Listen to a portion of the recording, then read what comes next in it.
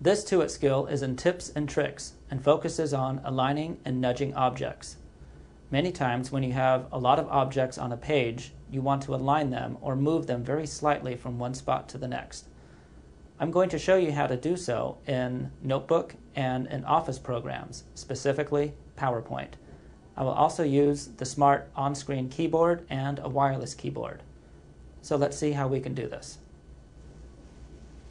I have Notebook open, and I have a logo, and I also have a line. And I want to put the logo on top of the line. So one way of doing that easily is by going to Format, Alignment, and then selecting Show Guides for Active Objects and Snap Objects to Guides.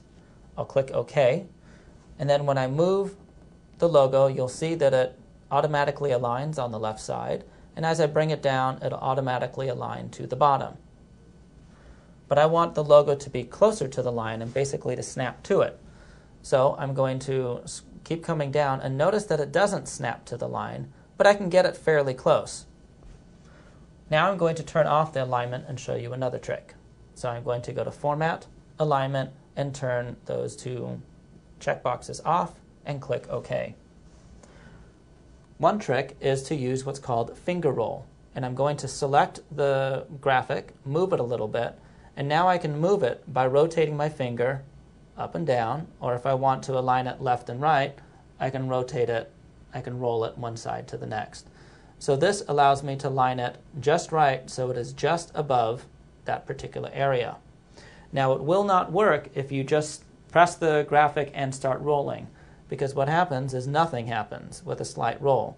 What you need to do is actually move the graphic and then you can do your finger roll. And then when it lines up just the way that you want, you can have it right there. Another way of doing this is by selecting the graphic, and I'm going to pick up my keyboard right here, and I'm going to use the arrow keys. And when I use the arrow keys, if I move up, it starts moving the graphic up 1 pixel at a time, or down 1 pixel at a time, until it's exactly at the spot that I want. I can also go left or right when I'm doing so.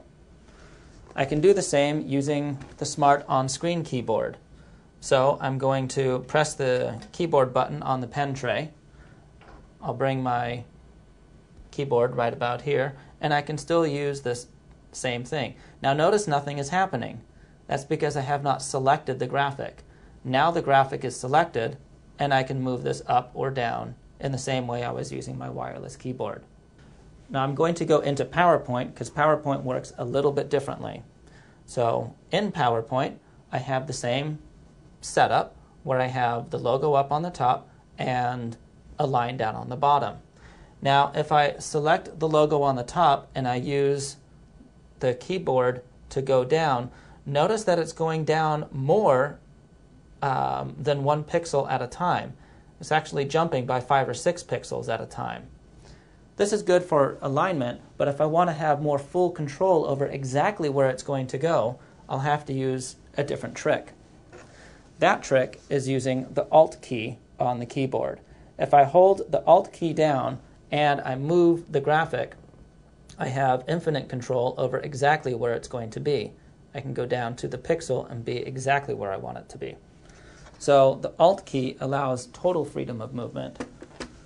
Also, when I'm moving without pressing the Alt key, notice that even though I'm doing the finger roll in PowerPoint, it moves up by a chunk. It does not go pixel by pixel.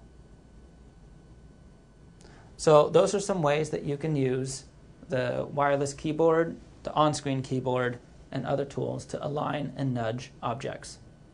Now it's time for you to get to it.